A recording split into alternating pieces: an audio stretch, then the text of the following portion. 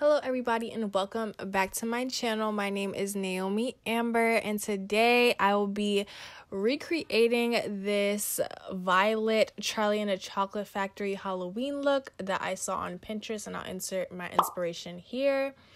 And this is the first video out of a couple videos that I'm going to be doing this month, a part of my Halloween series. I love Halloween. I'm always in my Halloween bag, but I'm going to show you guys how I achieved this look. And first, we're just going to start with doing my eyebrows. They're going to look crazy for a while, but don't be alarmed. So here I'm trying to mix red and blue paint, and I realized that this is not the color that I wanted. So I went ahead and tested this white crayon that I got from the Halloween store, and then I just used some translucent powder to make it less oily and creamy. And then I went in with this purple color in this BH Cosmetics palette, and also purple in this Morphe palette. And I tested it with the little eyeshadow brush, and it ended up working out great. Back to my brows. Back to life. Back to reality. Here, I tried to make my eyebrows purple, and I realized that that is not how you do it. Like, you're supposed to conceal your eyebrows first. So I wiped it off, and I put glue back on the eyebrow. And then I dried it with my fan. Then I just used a concealer to cover up my brows as best as I could. I'm not a professional. If you guys have any tips on how I can get it to be like literally invisible, then let me know down below.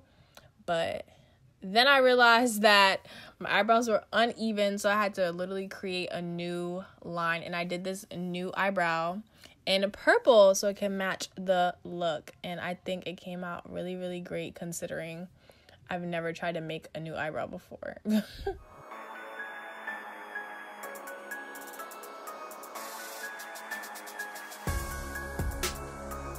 And then I realized that I did want to clean up the eyebrows a little bit.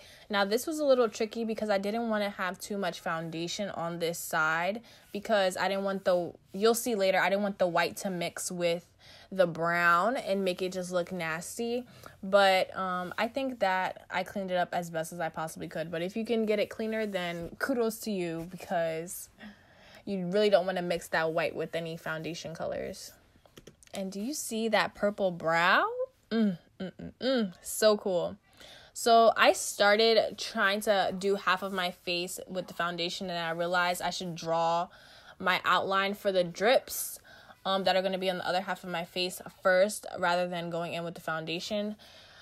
So here you just see me drawing the line. I tried to make as much of a teardrop shape as possible, because that's how you make it look like it's dripping. Definitely get that teardrop motion going. As you can see, it was a lot of trial and error, and thank God I didn't have foundation on too much of my face, so it's easy to wipe off. But definitely just got a nice little skinny white pencil, also got that at the Halloween store, and just did these teardrop shapes along my face.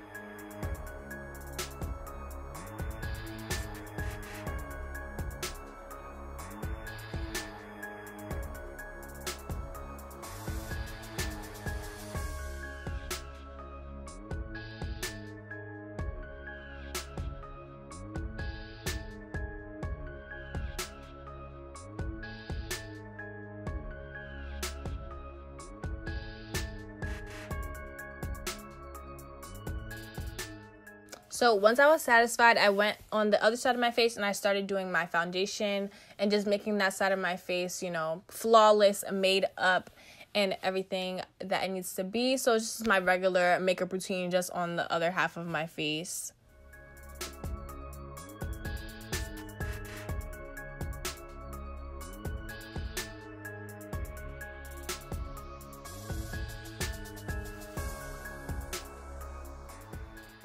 And in the reference photo, I saw that the girl had a dark, like really, really dark purple eye. I tried my best to do the same and recreate that same look. I really don't enjoy dark purple eyes because it makes me look like I have a black eye, and it also kind of ages me a little. So definitely try to stay away from it as much as possible. So I try to cater it to my eye and what I like. So I just went ahead and I did the light purple on the outside, and then I did this deep purple in my crease. And then I also dragged that purple under my eye as well to, you know, make it more Halloween-y and also like make it as close to the picture as possible, but still to my liking.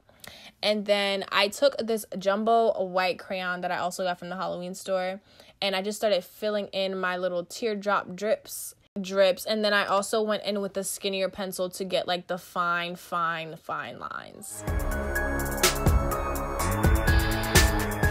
Now, because when I tested it out on my arm, I realized that it was so greasy that I needed translucent powder. So I just used translucent powder all over wherever I put the white at. Definitely recommend using a clean brush because I think my brush had a little bit of brown in it, but it's all good.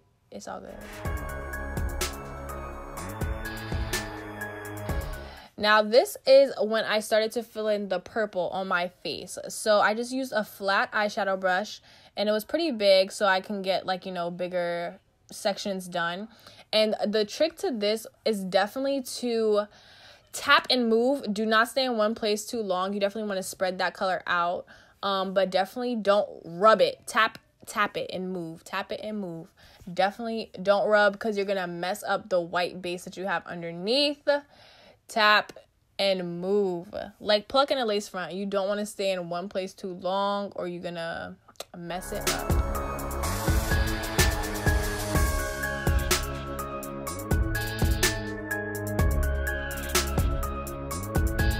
Now this part took a while, but I finally got it. And then for the little edges, I used a smaller brush, but then I realized I should keep the edges white so that way when I go in with a darker shade, as you'll see later, that it really pops. So I left the edges white.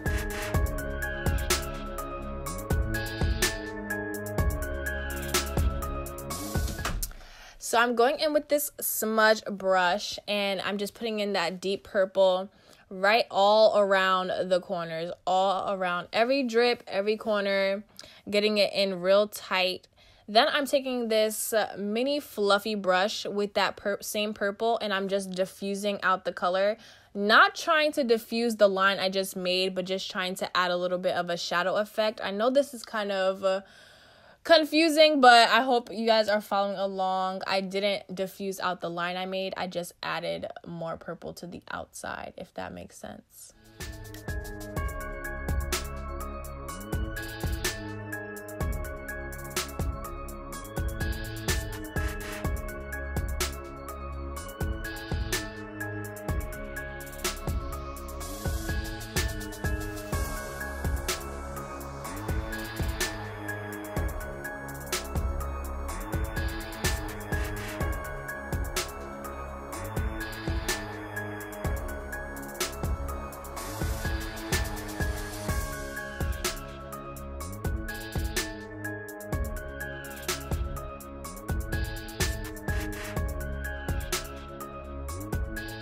And then here I am filling my eyebrows back in with that purple color because I feel like it got a little bit lost in translation when I was doing everything else that I was doing, and I definitely wanted the purple eyebrows to pop.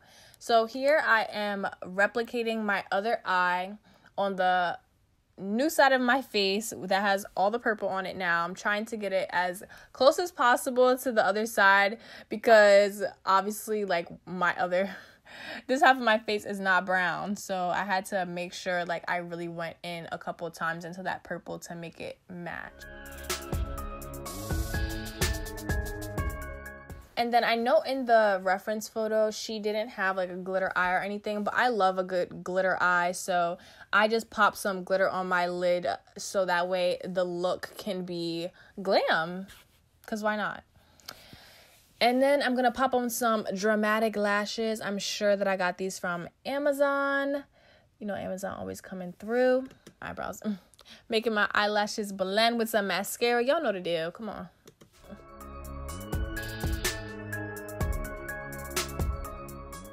And then here I'm taking that same color that I put on my lid and also this other sparkly purple color in the palette, the Morphe palette, and I am putting that all over my face to give this glimmer shine effect. I've seen it done before on different, I'll insert some pictures on different recreations of Violet from Charlie and the Chocolate Factory, and I thought that it would be perfect to help, you know, fill in some of the purple gaps that I had. So here I'm taking this white liner from NYX, and I'm trying to create this cartoony drip illusion. And at first I just went in straight with the pencil that comes with the eyeliner, but then I realized that I needed the angle eyeliner to, you know, have a better grip of like what I'm doing. Definitely highly recommend using this angled eyeliner to do the little white spot for the drips. Got this from e.l.f. at Target, so it was probably like $2. So highly recommend using this method to get the white lines.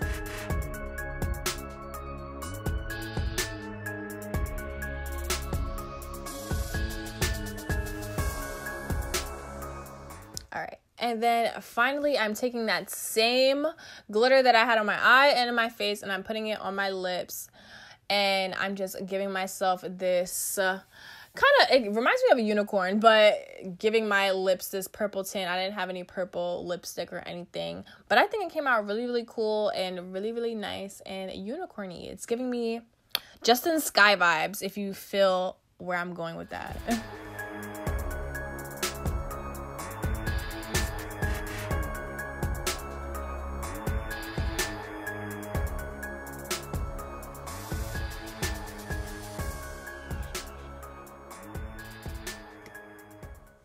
But that is the completed look, everyone. I did attempt to spray paint this blonde wig purple to really match the character in the movie, but it didn't turn out right, so you're just gonna see how I finessed in the end.